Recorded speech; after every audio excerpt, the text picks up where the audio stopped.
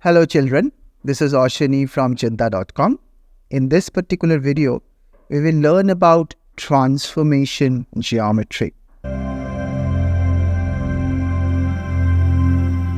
It's a very beautiful part of modern geometry, and we will also learn how to solve problems using transformation geometry. Some of the Olympiad problems or ISI-CMI entrance problems have beautiful solutions when you use a geometric transformation. So I'm planning this as a multi-part series of videos. This is the first one. I hope you will enjoy it. If you are new to our channel, welcome. We offer beautiful programs on Math Olympiad, Physics Olympiad, Computer Science Olympiad, and ISI-CMI entrances. We also have wonderful research project opportunities for school and college students. Check the link in the description for more details. So what is a geometric transformation? In a very simple sense, it is a way of moving things. Okay, so let's see if we have a two-dimensional plane, XY coordinate plane, and let's say we have a little circle here.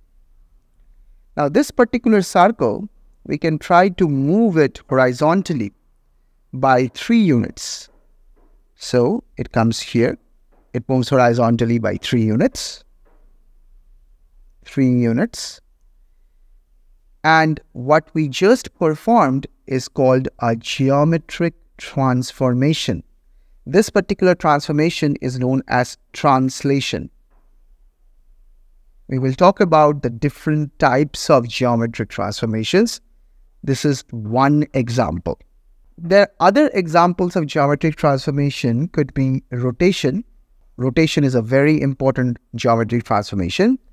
There is reflection. And we also have inversion. Inversion is a very important geometric transformation. Many interesting problems can be solved using inversion. There are other types of geometric transformations, but let's now define what it precisely means when I say geometric transformation.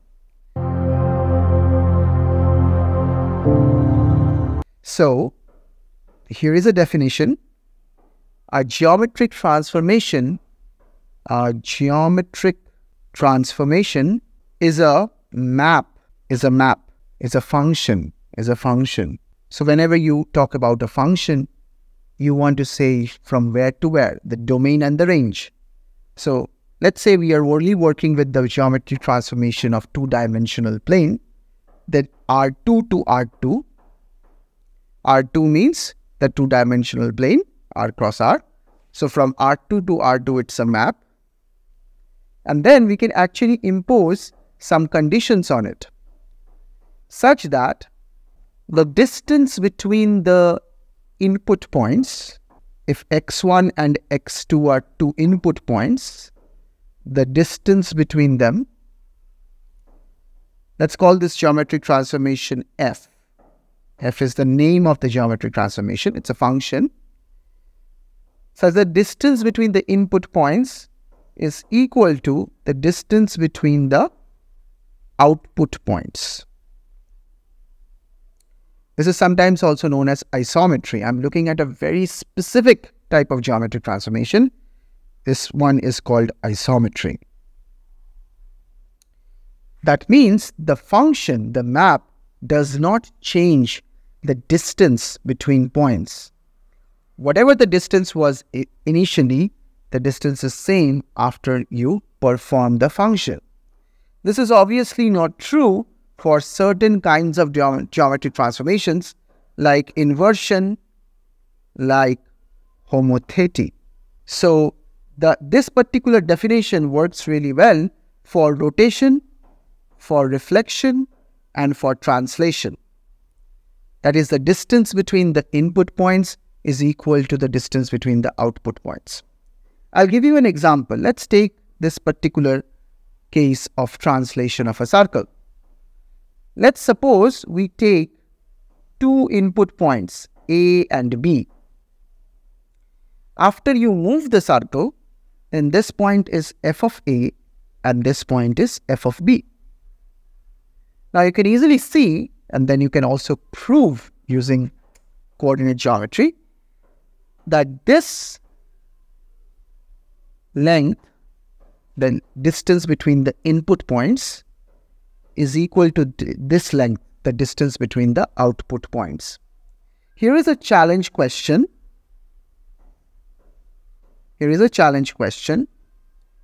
Suppose this particular circle's center is small a comma small b. Then obviously this particular circle's center is a plus 3 comma b, because we are translating it, moving it horizontally by 3 units.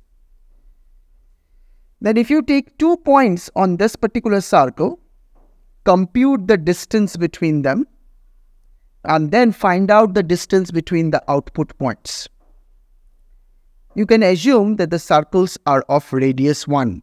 The radius is 1. If you can solve this particular challenge, please put it in the comment section. Every month we have a Best Commenter Award. Last month it was for Mukunda Varadwaj. Let's see who gets it this month. So put a comment in this comment section if you know how to solve this problem. What is the problem? One more time. Compute the distance between the input points and then compute the distance between the output points and show that they are equal using coordinate geometry. Okay, so we understand what this is, but the question is, are these two isometries, inversion and homothety? I will explain what they are, but let me tell you right off the bat, if we are working in the Euclidean plane, then these two are actually not isometries. They do not preserve distances. Homothety is actually very simple to describe, so I will actually explain that with a simple picture. Let's say we have a triangle. We have a center of homothety, let's say a point O. And from the point O, we are actually blowing up the triangle and making it larger proportionally. So this point maybe it goes here. This point probably goes here. And this point probably goes here. So we have a triangle like this. And what happened is we have the small triangle which sort of blew up to become the bigger triangle. Now you can easily see that the distance of the input points A and B is not the same as the distance between the output points FA and FB. This is obviously, this side is longer, this side is shorter. So it is not preserved, the distance is not preserved.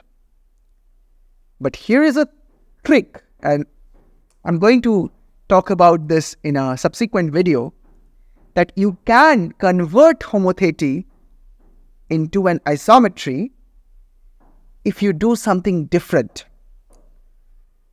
What is that? Well, in this particular case, in the Euclidean plane, we have the Euclidean formula of calculating the distance. What is the Euclidean formula? Well, the difference of x coordinate whole square plus the difference of y coordinate whole square, and take the square root of that. This is sometimes known as the Pythagorean formula. This is the distance between x1, y1 and x2, y2. The trick is, if you change this function, if you change this formula to calculate distance, homothety and inversion will become isometries. And in fact, the type of distance formula that makes them isometries is known as a hyperbolic distance formula. And it violates one of the fundamental axioms of Euclidean geometry known as the Playfair's axiom. What is the Playfair's axiom? If you have a line L, and if you have a point P outside the line L, then you can draw only one line that is parallel to L through P. You have a line L, a point outside the line L. You can draw only one line through P that is parallel to L. This is known as the Playfair's axiom. Playfair's axiom. This is true in Euclidean geometry. However, if you change the distance formula and if you make homothety and inversion isometries, you rearrange the distance formula in such a way that homothety and inversion are isometries, that is distance preserving maps, and something very weird happens. The Playfair axiom gets violated. In fact, then you will have infinitely many lines parallel to a single line L passing through an external point P. Something really weird happens. And in fact, part of my research during my PhD years was related to hyperbolicity. So I love this part of the subject. Anyway, we will talk about this later when we talk about inversion and homothety. But for now, we will focus on the Euclidean isometries, which are translation. Translation is sometimes known as parallel shift. That is, you are just shifting an object in a certain direction. It may not be horizontal or vertical. It can be along a certain arrow. So maybe you had a box here. You move it in this direction, shift it here. That's also possible. It's called parallel shift. It moves parallel to a certain arrow, which is known as the direction vector. Then we have rotation, which is very simple. You have a fixed point and the object is moved around that fixed point like this, such that the distance of each of the points on that object from that fixed point is preserved. So for example, if this is a fixed point O, and if this point is A on the object, if OA is 5 centimeters, now OA has been moved to f of A, so O to f of A is also 5 centimeters. So the way you move it is that you preserve the distance from a fixed point. That's what rotation is. And reflection is also very simple. You actually have a reference line or a point. It can be point reflection or a line reflection. If it's a reference line, which is called the mirror, then if you have, let's say, P here, an object, and if you reflect it, the output is like this. So the object distance from the mirror and the image distance from the mirror are equal. These are the three types of reflections, three types of isometries in the Euclidean plane. So we can solve very beautiful problems using isometries. This is sometimes known as transformation geometry. And I will give you one challenge problem, which is a very nice one. I will discuss more about it in the next video on transformation geometry. This problem is actually quite famous and you can solve easily using transformation geometry. Let's say you have any triangle ABC, and if you draw an equilateral triangle AXC and AYB, so that's an equilateral triangle. AXC is an equilateral triangle, so all these three sides are equal. AC is equal to AX is equal to XC. And AYB is an equilateral triangle. That means AY is equal to BY is equal to AB. This is given. This is given data. What you have to show is that BX is equal to CY. BX, this line, is equal to CY. And I'll actually give you a hint. Since we know that rotation is an isometry, that is, it preserves distances. If we are able to rotate Bx about some point and put it on Cy, if we are able to rotate Bx about some point and put it on Cy, then those two will be equal because rotation preserves distances. Therefore, to show Bx is equal to Cy, all you need to do is to find a rotation that does the job. Now, what do I mean by find a rotation? So you have to find actually two things. Number one, find the center of rotation, that is about which point you are rotating, the fixed point. And the second is find the angle of rotation. About that point, how much angle should you rotate? So here is the challenge too. It's a very simple problem. You just have to imagine this a little bit. We want to show Bx is equal to Cy. We want to show that using rotation. This can be done in other ways, but don't do it in other ways. Do it using rotation. Train your mind to rotate. Think about a point, center point, and an angle of rotation such that this would work, such that Bx falls exactly on Cy. I hope you liked this video. If you did, please share and subscribe. Also comment with the challenge problem responses. If you're interested in outstanding programs in mathematical sciences or research, please join us. We have a wonderful community. Right now we have about 700 students from all over the world. India, United States, UK, Australia, Singapore, everywhere. Very nice kids are working together. Check the link in the description for more detail. Thank you for joining us today. Bye. Take care.